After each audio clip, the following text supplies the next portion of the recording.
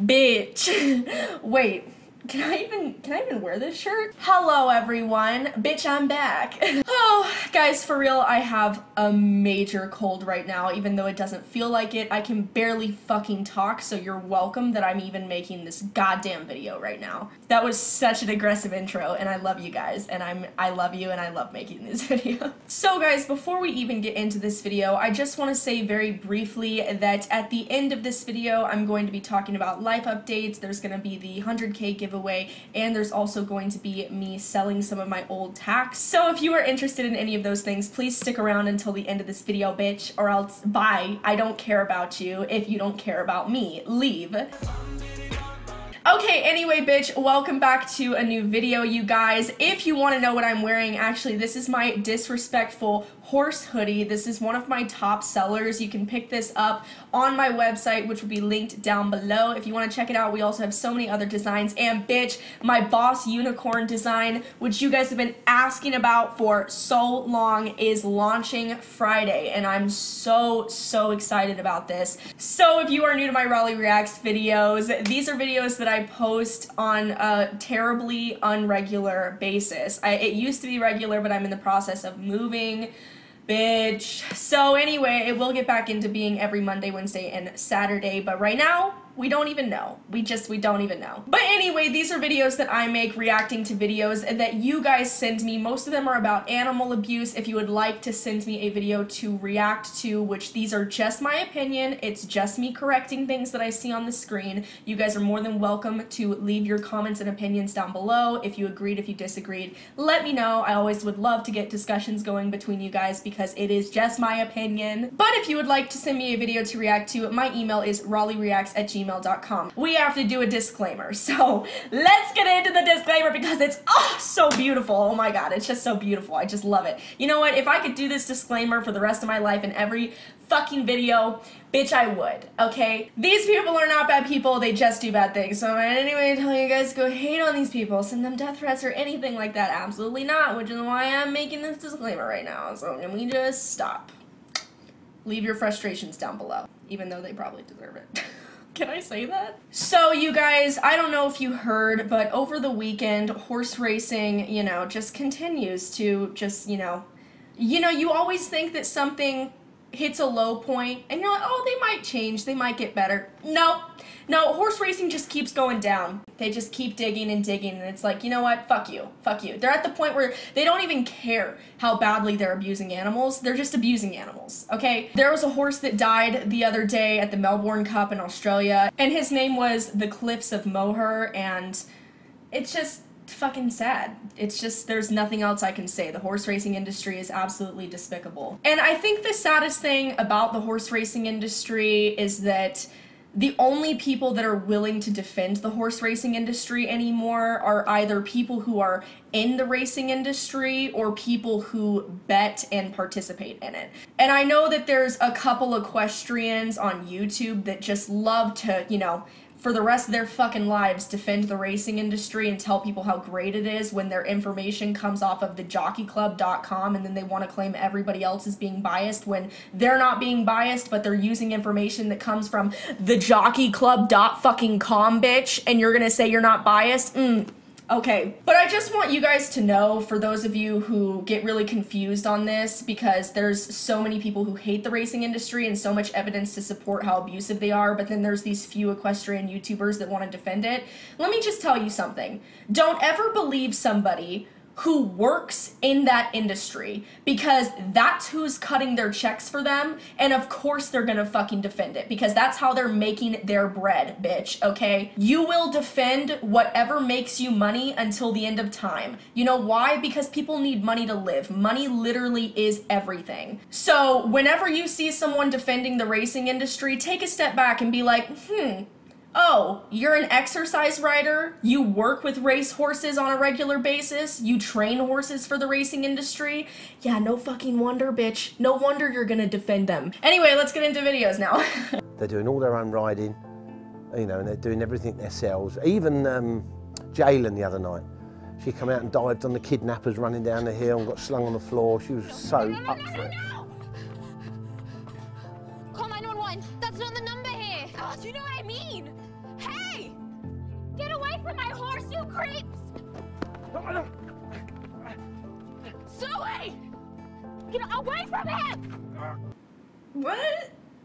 That was terrible to watch. That just made me cringe. I think it's great. I honestly, it makes me happy to see stuff like this where, you know, actors are actually putting in the time and effort to learn things about horses and do their own stunts with horses and learn how to properly ride and whatever.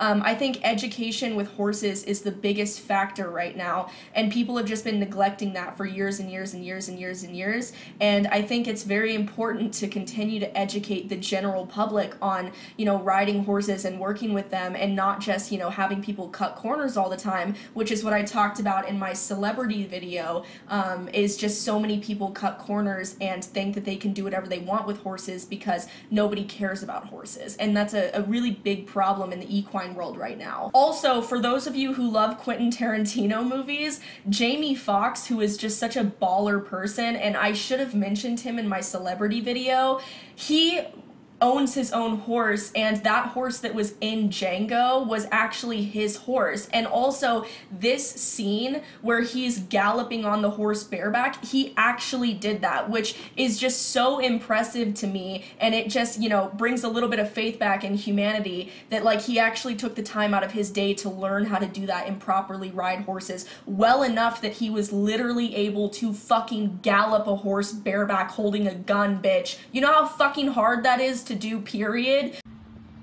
No! Hey!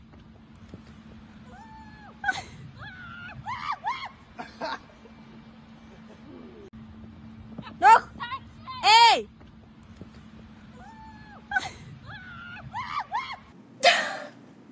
Bitch! The fucking comment! Oh my god, people are so brutal. I love it. So first of all, let's talk about this. She cut the turn, in my opinion, way too tight, especially, like, you know, sometimes when you're showing horses and, you know, doing competitions and whatever, you train horses to be able to take very tight turns and very, very, very high jumps. So, you know, it's not like it's necessarily a bad thing to cut corners and, you know, do very, very tight squeezes to get to the next jump. It looks like she's pretty off balance at multiple points during this and kind of bouncy. Like I said, I don't like to hate on equitation, but that's a pretty significantly high jump to be jumping your horse at if you're not quite there yet with your equitation. But ultimately, what looks like happened is she just cut the turn way too tight and didn't give the horse enough time to stride his way up to the jump and build up enough to be able to go over it, especially when you compare the size of the horse to the size of the jump. But the problem here is that not only was she not very confident riding up to the jump and she cut it too close, but when the horse refused the jump, which is just blatantly obvious that a horse would refuse that, most horses probably would unless they're specifically trained to do very, very tight strides in that manner. But when the horse refused, she kicked him purely out of frustration. There's no reason to kick a horse when they refuse a jump. Like, what are you gonna accomplish by that other than just continuing to piss off the horse? And then that's why the horse bucked. So there's probably some, like, horse and rider issues there, and I don't know. I don't think she should be jumping that high. Shit. Shit. Come here.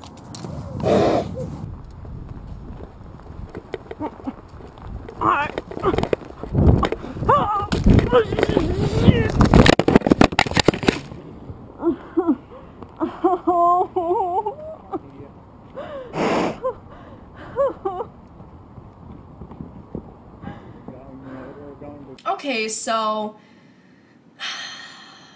that's just kind of sad. Like, it just brings back a lot of memories to me. It reminds me a lot of when I would, you know, first start training horses that were completely, you know, green. It's very difficult to explain it to people who have never worked with, like, rescue horses or green horses, but there's this level of frustration that's built up where, like, at the end, I don't think she was crying because she was in pain. It just sounded like she was crying because she was just overwhelmed and frustrated. You know, when you're working with a 1,200-pound animal and it just seems like nothing is ever going the way that you want, or you're not getting any progress, and then just one thing happens after another, and then you just kind of come to a breaking point.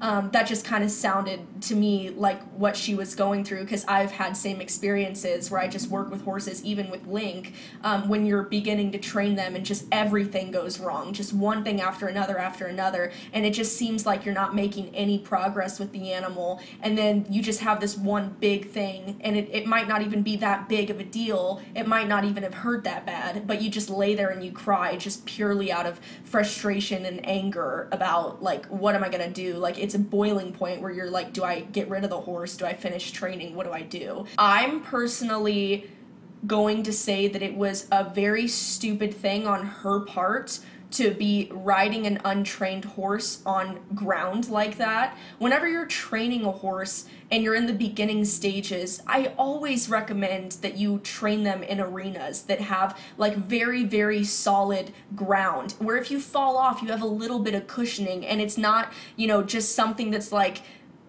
fucking like pine cones and rocks and shit and like hard solid ground. Because the thing is that you are going to fall off, you're gonna get hurt. You have to expect things like that when you're training a horse. You have to expect that things like that are gonna go wrong. The horse isn't asking you to sit on them, you're doing that yourself. Also, training a fresh horse on uneven ground when clearly the horse is not trained enough to even do basic riding, even just walking. She was walking the horse and the horse was freaking out under saddle. I'm not gonna hate on her for pulling the reins or whatever, because that's just, you know, a reaction. When you are starting a horse, don't ride them on uneven ground like that. Because one of the main reasons why she fell is because the horse bucked and also went on a downhill area. So it's just gravity, man. Just fucking logic. Like, don't train a horse on uneven ground or ground that is not, you know, capable of supporting you if you fall off. I think it's quite a big achievement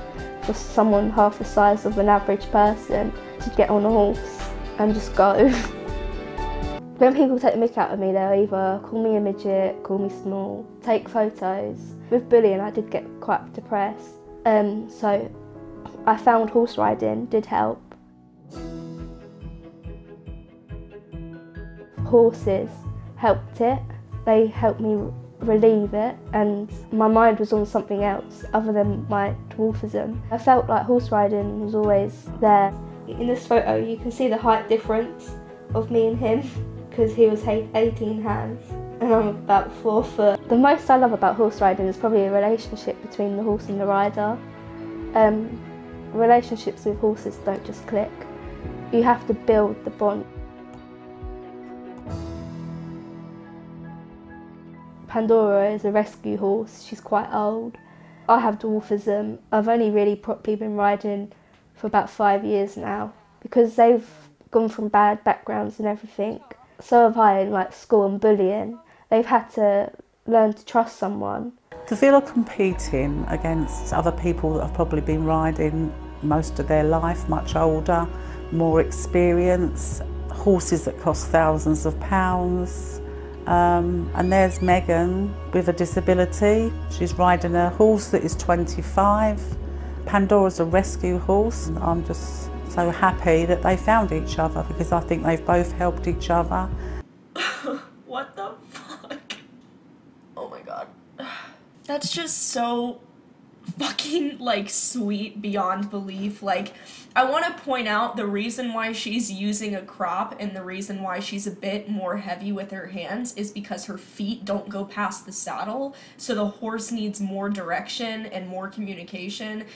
It's just so sweet. Like, just the whole fucking story in general, and like showing on a horse that's 25 in a rescue, and like, God, that's just so sweet.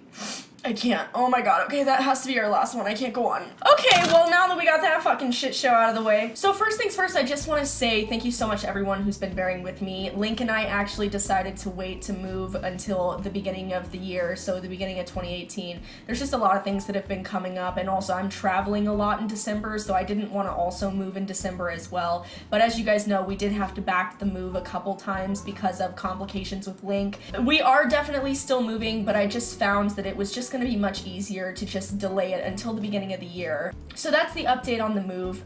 Thank you so much for everyone for your patience. I love you guys. You guys know how much I love you.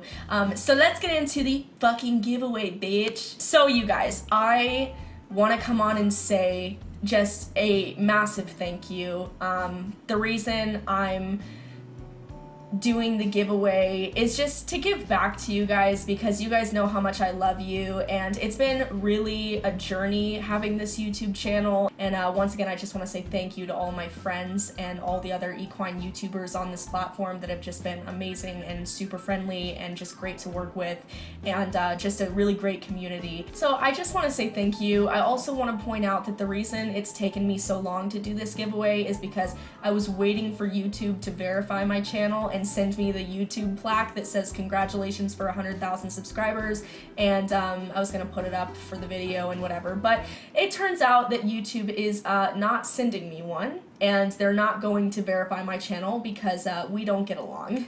Another reason why YouTube demonetizes my videos, and you know, I want you guys to know I don't make these videos for money. I make these videos to help animals and to help you guys. And whether you agree with my opinion or not, I'm not on here exploiting animals for profit. I don't make hardly anything off my videos at all. The videos that are monetized are videos that are not related to horse abuse. Like I said, I would have done this sooner. I was just waiting for YouTube to verify me, but they're not going to because I don't follow their guidelines. So yeah, they're not going to. So that's cool.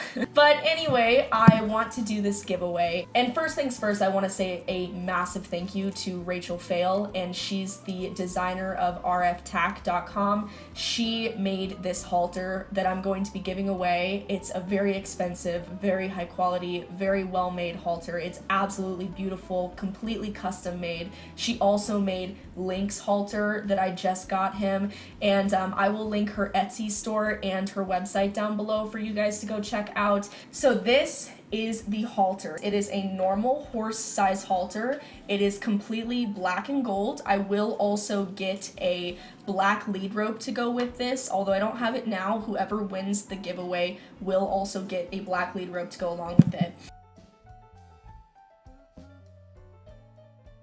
You can live anywhere in the world. I don't care. I will ship it anywhere. To enter to win this halter and the lead rope for the 100K giveaway, all you have to do is be subscribed to this channel, follow me on Instagram, Link on Instagram, and the Shop Raleigh and Link page on Instagram. That's literally it. I will also have these directions down below and the links. I will check.